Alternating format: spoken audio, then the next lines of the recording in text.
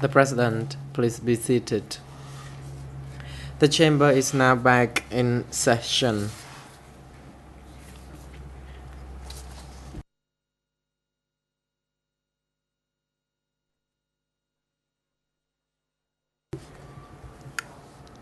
Before we proceed to the next item of the agenda, the chamber would like to inform the parties as follows.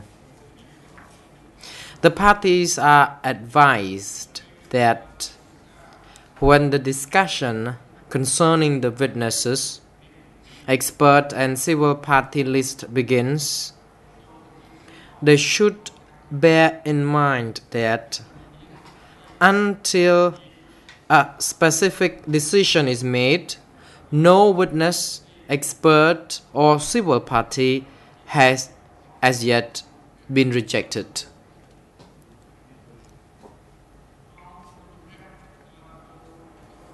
They are also asked to limit their comments as far as possible to those witnesses, experts, and civil parties whose names have been included in the tentative list, and to recall that this list is for the first phases of the trial.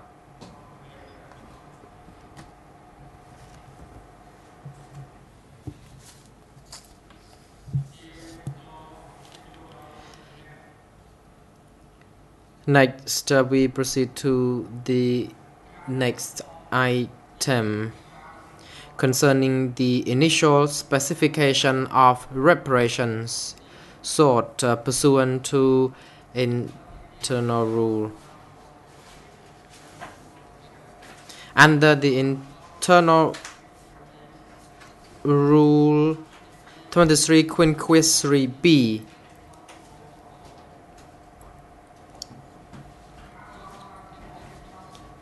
under the internal rules as amended, the civil party lead co-lawyers may seek two distinctive avenues of reparation.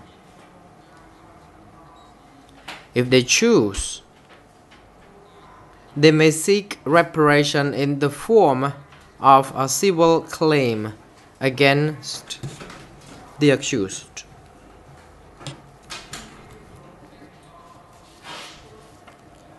This was the sole form of reparation available to civil parties in case 001 before the ECCC, and it has been retained under the present rules.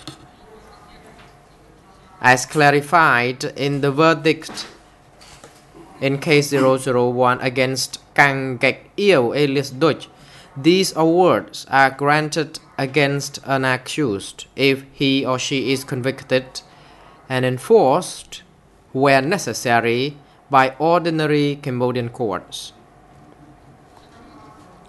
Should this avenue be considered unlikely to result in meaningful reparation for victims,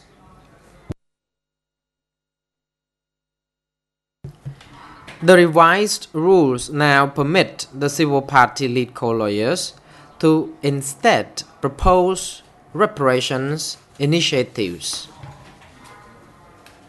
which can then be facilitated by the victims' support section via project management. These initiatives do not result in enforceable claims against the accused. Instead, the success or otherwise of these initiatives will depend on the ability of the victims' support section to obtain sufficient funding in support of each initiative and to oversee their successful implementation. Reparations under either model before the ECCC are collective and moral. That is essentially symbolic in character.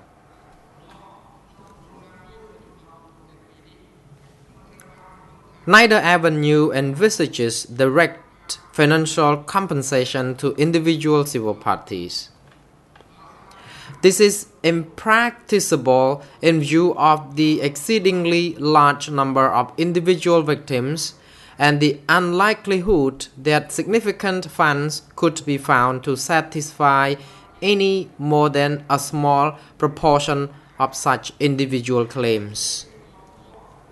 As indicated at the trial management meeting and subsequently in the agenda for the initial hearing, the lead co-lawyers have been granted an opportunity to provide initial specifications of the substance of the reparations awards, which they intend to seek within the final claim for collective and moral reparation pursuant to Rule 23 Quinquis 3b.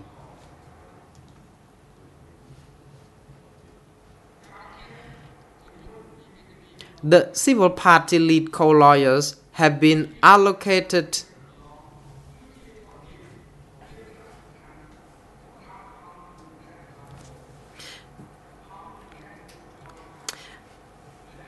to 1 hour for this purpose. The trial chamber is aware that all admissibility appeals regarding individual civil party have been rendered.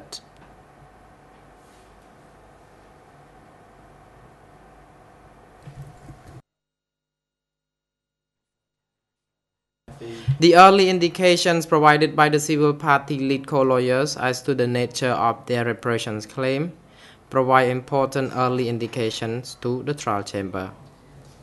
It is recognized that the particular of the award sought may evolve over time. Now it is opportunity for the lead co-lawyers to proceed.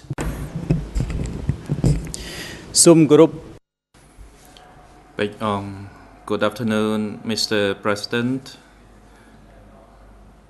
Good afternoon, Your Honors. Good afternoon, Venerable monks and the general public in the main courtroom, as well as those overseas. The lead co-lawyer, pursuant to the internal rules, so as the initial specifications of the reparation awards that we intend to seek during the final part of the hearing. I picked on the national lead co-lawyers, and we have Ms. Elizabeth Simino Ford will make our presentation regarding the reparation awards that we intend to seek, and we will allocate the times amongst ourselves. After my presentation, then my colleague will make her presentation within this 1 hour period.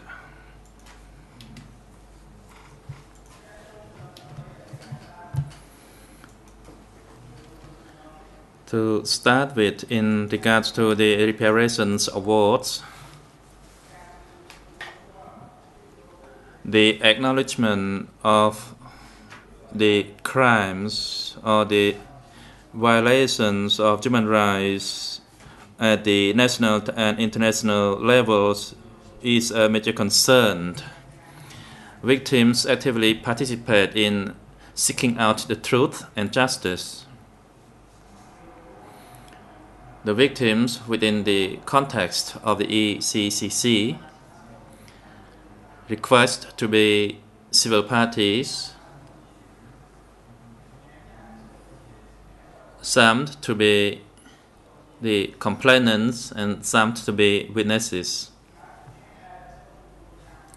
For those who apply to be civil parties, have their intention to seek the truth and justice and to seek reparation awards for the victims as well as for the society as a whole.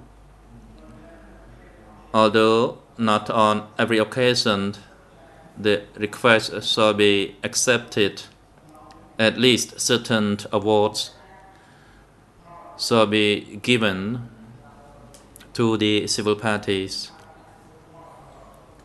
and that would also benefit the victims in general and would mend their heart. In fact, the awards that they received cannot repair their suffering caused by the harm. At least it contributes to help them to heal their psychological wound, to make their feeling better gradually.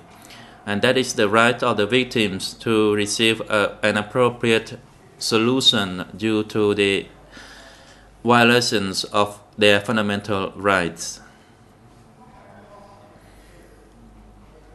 During the leadership of the 3 years, 8 months period, the leaders and those who had senior positions who are allegedly involved in the crimes committed which caused to the loss of a huge number of innocent lives, and that's a serious violations of both national and international law. The Kingdom of Cambodia, with the support from the United Nations, established the ECCC, which is a court within the domestic judiciary, in order to prosecute the crimes committed during such period.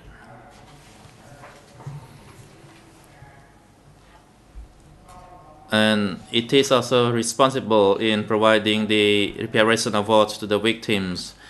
And what are the legal basis for these reparation awards? Within the context of this court, as well as for the international justice, it is understood that the awards are all the measures to repair the harms done, suffered by the victims, and the harms caused the suffering and as a consequence of a crime. National standards ensure the right to be resolved for the reparation for the victims for all the offenses which affects their interests and their right. The right to receive this reparation is done through the judiciary system. The Constitution of the Kingdom of Cambodia, Article 31, states that the Cambodia acknowledge and respects the right as stipulated in the United Nations rights, the Universal Declarations of the Human Rights, and other conventions related to the human rights, the rights of women and children.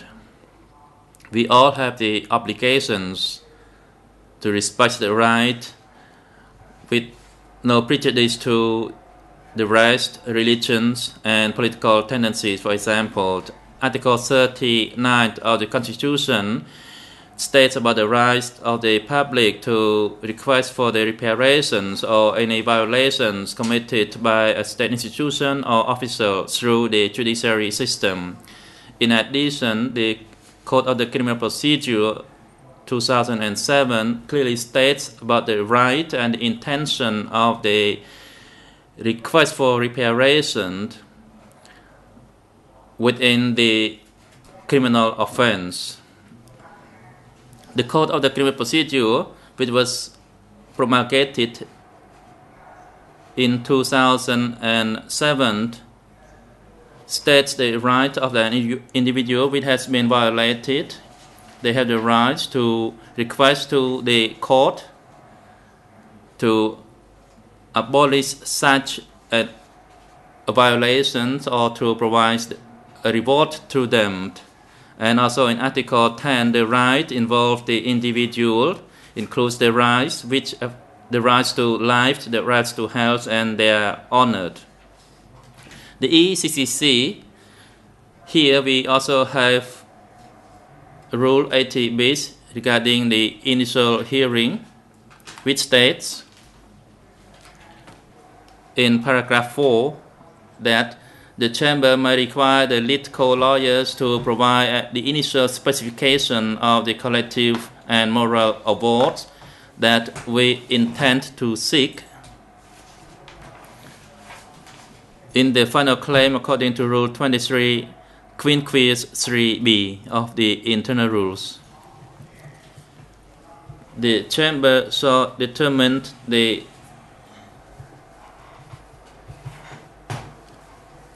require the lead co-lawyers to provide the specifications of the reparation awards. Point 5 of the rule, the state the final claim for collective and moral reparation may deviate from the initial specification where necessary, but shall in any case specify both the substance and the mode of implementation of each award. Rule 23 Quinquies 3b in relation to the final claim shall require for additional information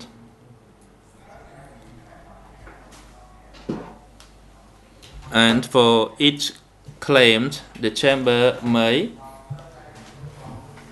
order that the award shall be borne by the accused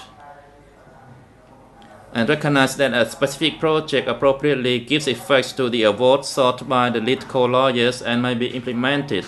Such projects shall have been designed or identified in cooperation with the victims' support section and have secured sufficient external funding.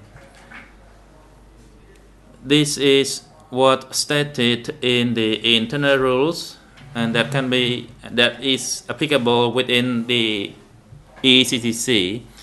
Also, the international provisions states to such effect, and for further details I would like to give the floor to my colleagues to provide the details.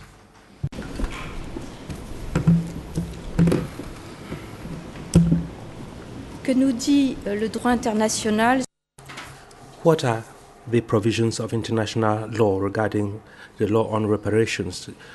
The right to reparations is recognized in international law by conventions, some UN organizations, and the United Nations Human Rights Protection System.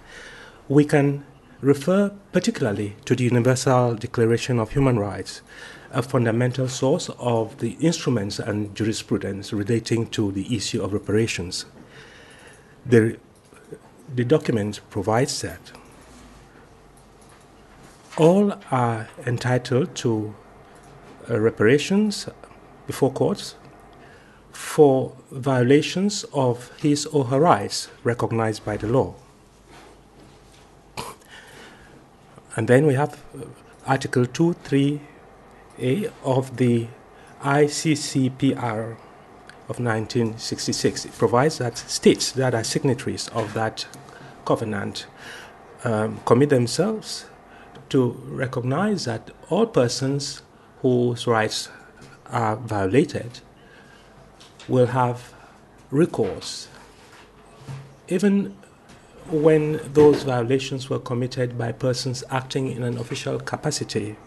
All persons who are victims of arrest or illegal detention are entitled to reparations.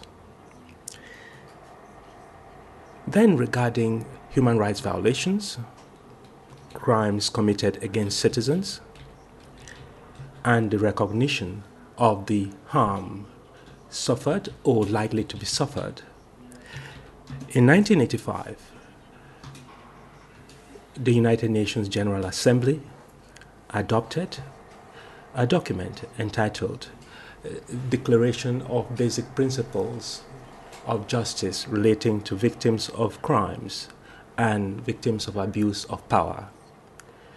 This declaration lays down fundamental principles aimed at supporting governments and the international community in their efforts to ensure that justice is done and that victims of crimes and victims of abuse of power are compensated, and making sure that they have access to justice, restitution, and compensation. The declaration stipulates that it is not possible to obtain complete reparation from the perpetrators of the crimes, and the states themselves have to shoulder the financial costs.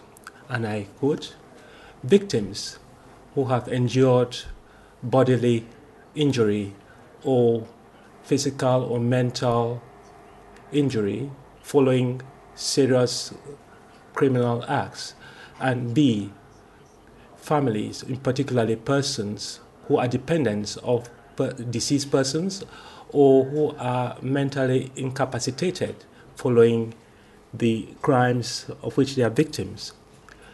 And lastly, this declaration encourages, I quote, the establishment, the strengthening and expansion of national funds for compensation of victims. And it states, and I quote, depending on the needs, it would be proper to establish other funds and compensation mechanisms, particularly in the cases where the states whose victims, the states that are the states of the victims, are not in a position to obtain compensation. It is proper with reference to victims of international humanitarian law and victims of human rights, according to the principles defined by Van Boven and Bassioni on the one hand, and Joannet. The United Nations General Assembly adopted on the 21st of March 2006 a resolution relating to, and I quote, fundamental principles and directives regarding the right to recourse and reparations for victims of grave violations of international humanitarian law and serious violations of human rights. End of quote. These fundamental principles adopt a perspective that places victims at the very forefront and sets out in detail the procedure for the award of victims, to award of reparations that are effective, rapid, and adequate to victims. End of quote. And this is proportionate to the gravity of the violations or the prejudice. Besides, principles 15 to 18 recall the objectives of the reparations, which are aimed at ensuring that victims obtain full and effective reparations. The type of reparations that are described and detailed in principles 19 to 23 are as follows, and I quote, restitution, compensation, rehabilitation, satisfaction, and lastly, the guarantee that those crimes will not be repeated. I would now like to focus on international jurisprudence and talk about the nature of the reparations. The ECCC internal rules provide that the request for reparations will be filed in two phases. What is of interest to us today is the first phase. Regarding this first phase, Rule 80 base only demands that the specifications should be an estimate, that it provide initial specification of the substance of the awards without specifying the form nor the exact contents of the request for purposes of comparison. Neither Cambodian law nor the practice of ad hoc tribunals nor that of the Inter-American Court of Human Rights makes provision for such a two-tier procedure. Before the International Criminal Court, according to the rules of procedure and evidence, applications for reparations do not have to be comprehensive. All they need to contain is a request for compensation, a request for rehabilitation, or reparations under other forms. It is therefore difficult to rely on international jurisprudence to specify the outlines and initial specifications of the nature of reparations. Perhaps only the interstate complaints mechanism of the European Court of Human Rights can shed some light on these notions regarding initial specifications of the nature of reparations. As such, the European Court of Human Rights demanded that states provide, and I quote, the outlines of what would be fair and satisfactory. Like the civil parties before the ECCC, the petitioner before the European Human Rights Court has to provide some indications of the reparations requested. In the case of Georgia and Russia, the initial specifications of the government invited the court to, and I quote, to award fair and satisfactory reparations that would be tantamount to compensation, reparation, damages, restitution in integrum, costs and expenses, and all other measures that are likely to compensate the victims for all material and psychological harm suffered on account of the violations of the present procedures. End of quote.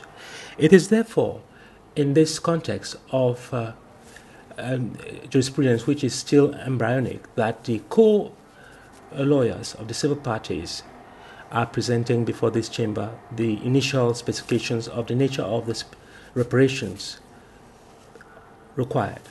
I would like to stop here and focus on civil parties and the notion of civil parties, because there can't be any reparations without civil parties. And in this regard, I would like to say a few words. The internal rules of the ECCC, relying on the Cambodian Penal Code, which is based on French civil law, has introduced the notion of civil parties in its trials. Rule 23, 1b, specifies that civil party participation is aimed at seeking collective and moral reparations in accordance with Rule 23, quinques b. End of quote.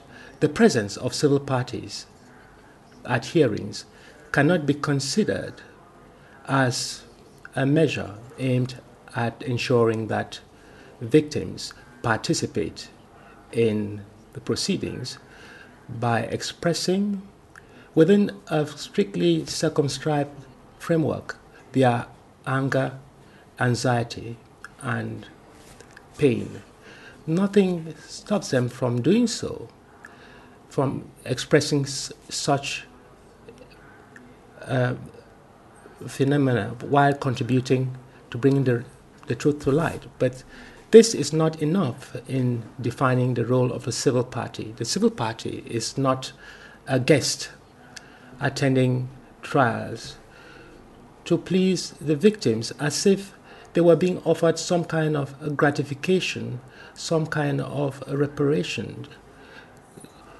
A civil party is not only an opportunity to give victims an opportunity to be associated to the trial. All criminal proceedings that are open to civil parties are not designed to meet the victims' benevolent needs. Civil parties are not invited guests. They have a right that is recognized and defined in national and international legal norms. It is a right that is on an equal footing with other participants in the trials. It is therefore well-founded before the criminal proceedings, before the ECCC, which is subject to international jurisprudence. Civil parties, working with the prosecutor, have the rights of all parties they can request documents, they can express their points of view in oral submissions and written submissions, and particularly in the case of civil parties, they can seek elections. The internal rules, when they refer to the rights of civil parties to equality of arms, also concern civil parties as well as other parties. The civil parties were involved in the acts in question. They endured those acts, and in the face of the accused, they are victims of the violations. And this is obviously one of the key issues. Without civil parties, the crimes wouldn't exist. Civil parties are therefore more than victims. They are therefore protagonists in the trials. So their points of view are unique and their contributions are crucial. They are entitled to seek reparations, but they have to wait to make sure that guilt is established. Because the civil party was party to the facts, it is in a position to contribute to the ascertainment of the truth. Thus, its first objective is to ascertain the truth as well as to establish the guilt that makes this person a victim. The second objective of the civil party is reparation.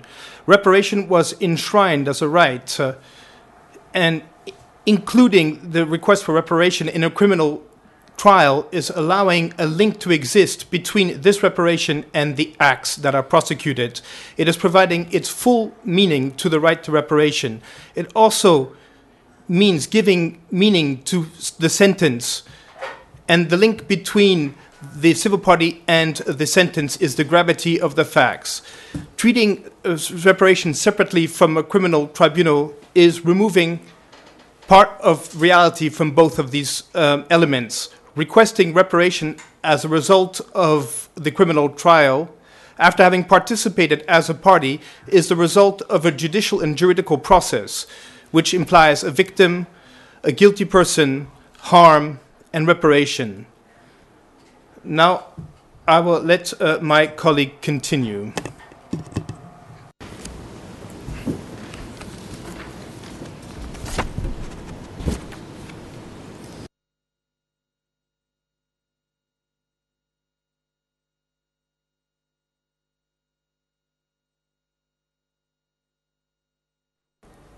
The President, please turn on your microphone. But internal rule requires for the crimes to be the result of the acts and related to the civil parties. The civil party applicants need to show that the direct cause of the acts or crimes alleged against the accused, that they are they directly suffered physically, emotionally, or materially in order to be eligible to seek reparations, and there needs to be a link between the award claimed and the harm suffered. And it also needs to be related to the facts. The existence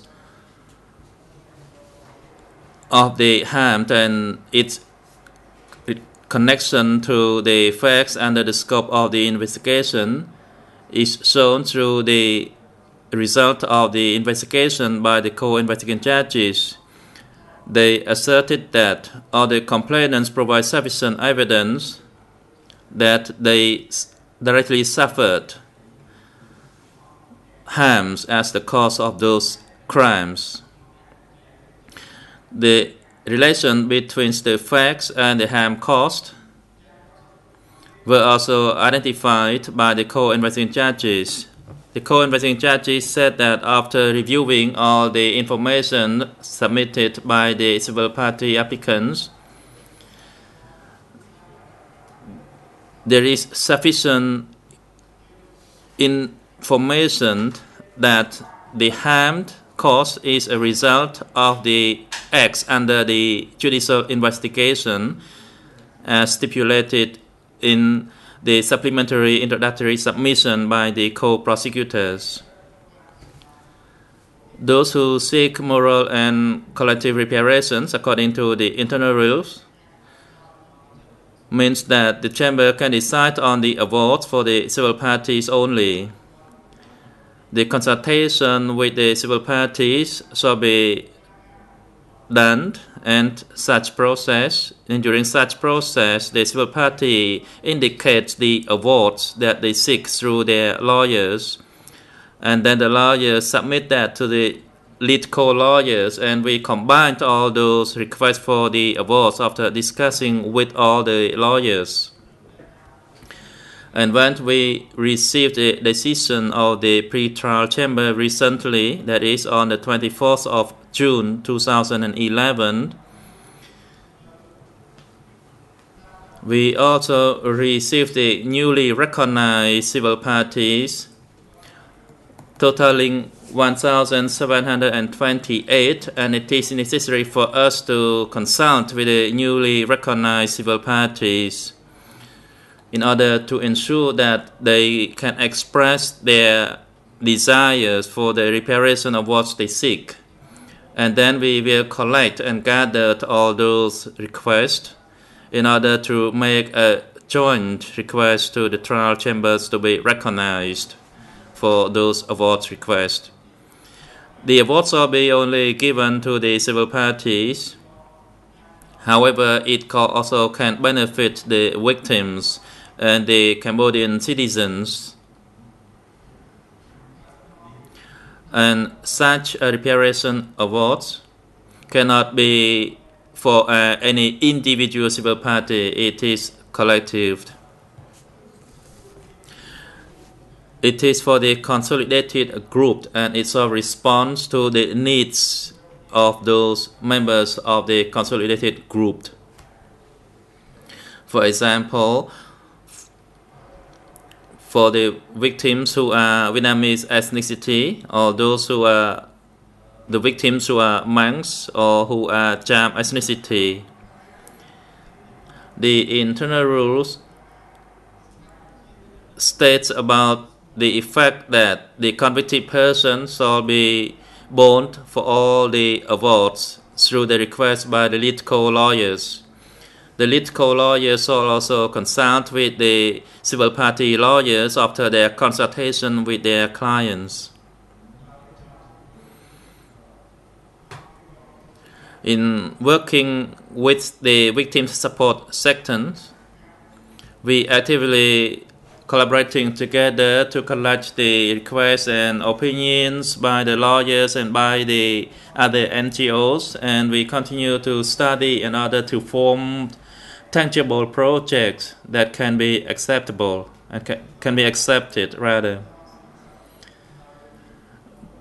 The reparation awards intended to be sought by the lead co-lawyers are based on the projects that will be formulated by the victims support section after going through various stages of discussion so that it can be appropriate.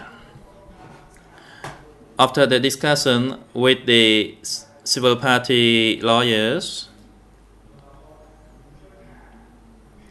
it is shown that there are 4 major forms of awards. One is related to the memorial. 2, it is related to the rehabilitation. 3, it is related to the compilation of documents and education. And number 4, other awards. At the same time, pursuant to Rule 80B of the internal rule, with the instruction from the trial chamber on the contents of the reparation awards, the civil party lawyers will submit such an initial request pursuant to the instructions of the trial chamber. In chapter 4 that I just mentioned,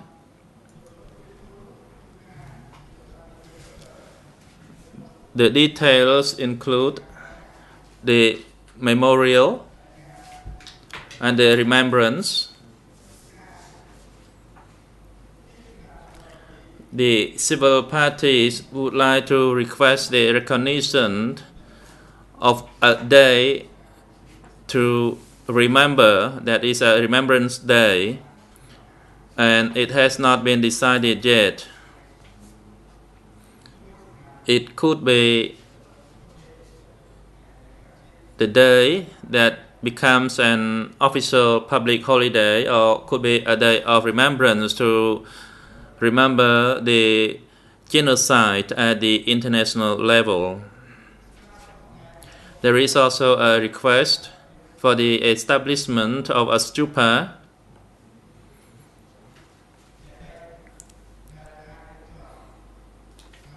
and a memorial site where appropriate.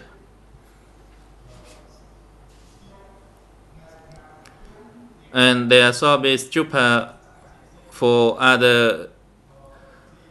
There should be stupas where other observers of various religions could come and pay respect, regardless of their origins of the religion. There is no specification as to the numbers of the stupas to be designated. The civil parties also intend to request for the preservation of the killing sites.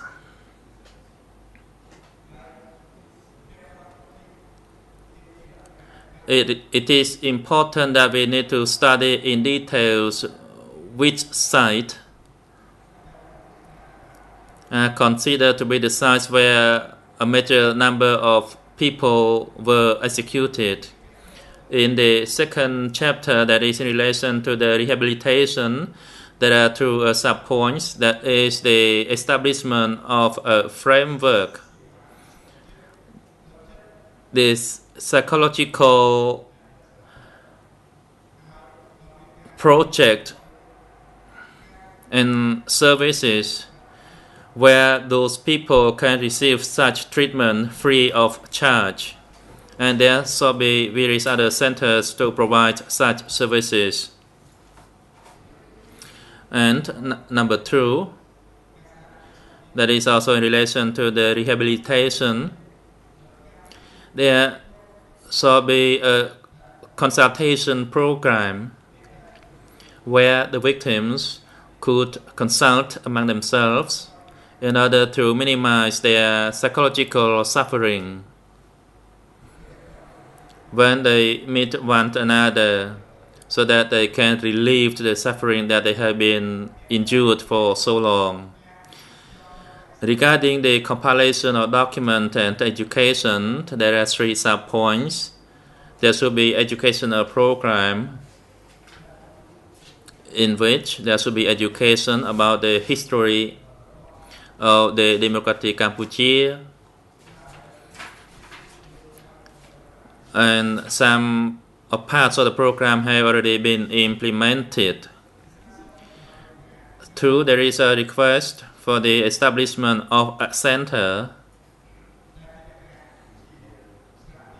which is partly a museum and an archive or a library where people can go and visit.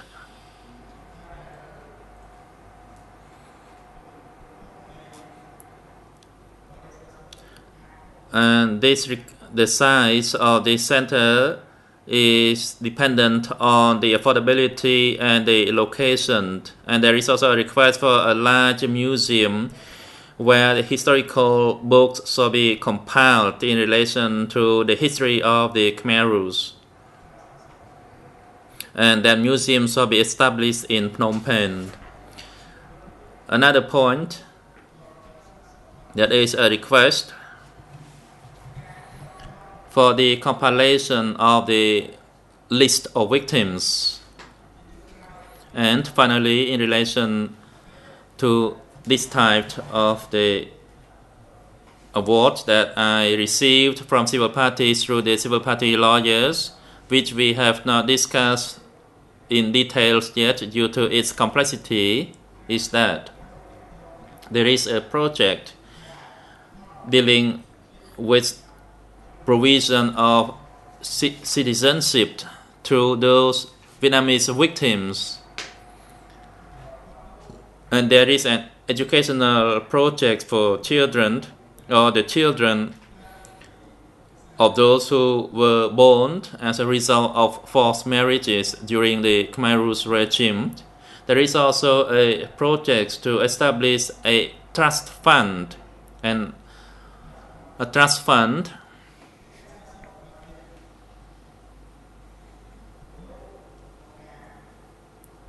and there is also a request to establish that trust fund in order to pay for those reparation awards. There is also a request for the dissemination of the judgment in case 002 so that the public can understand it.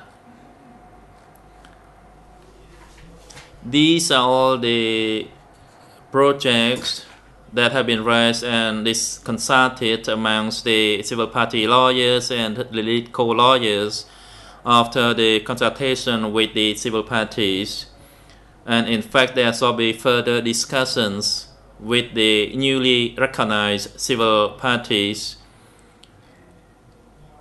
That is the 1,728 new civil parties recognized by the pre-trial chamber. Therefore, it is likely that the initial specifications of the awards may change.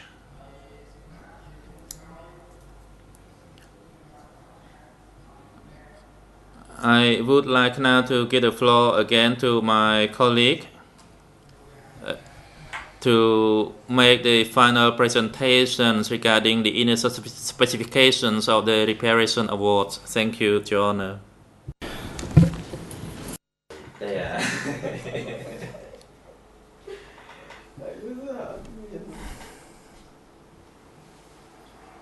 Yes, simply, I would simply ask for a few moments to retain your attention, and also I'd like to present a few ideas to think about. We have presented to you our first indications on the nature of the reparations that we are seeking.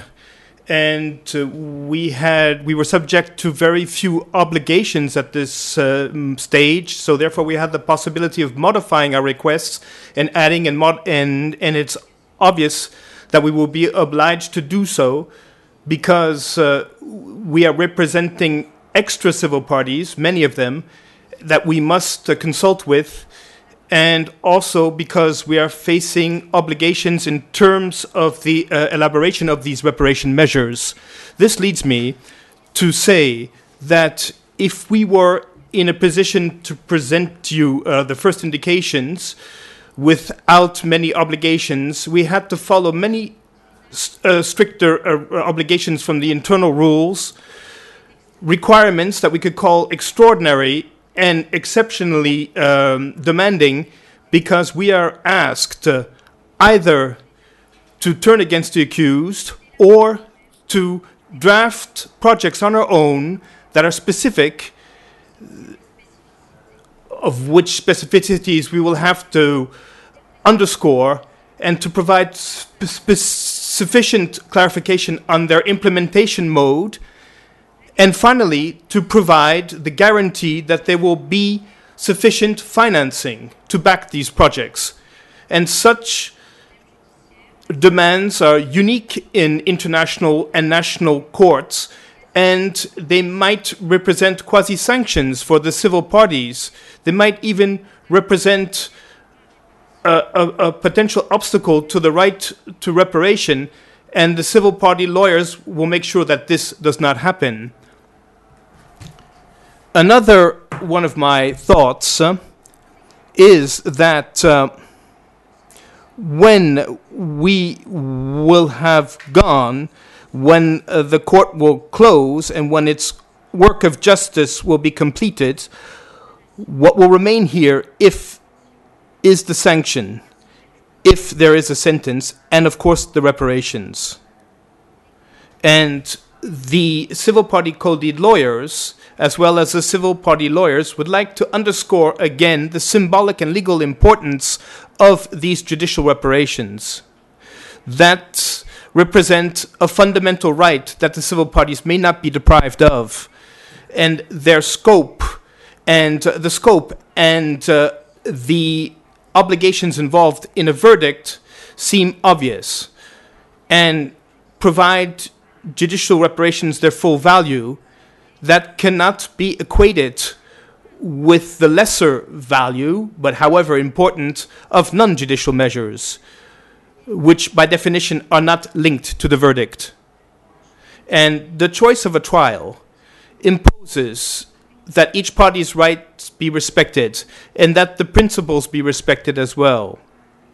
And I would like, in order to close this subject today, to tell you that we're respectfully requesting you to take note of these first indications on the nature of the reparations we intend to seek, but especially we would like to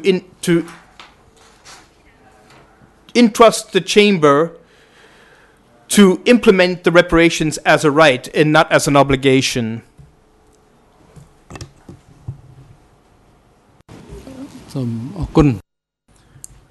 The President, thank you, lead co-lawyers, for your presentation. Do any of the other parties have any observations to make at this point regarding the presentation made by the lead co-lawyers? You may take the floor if you have.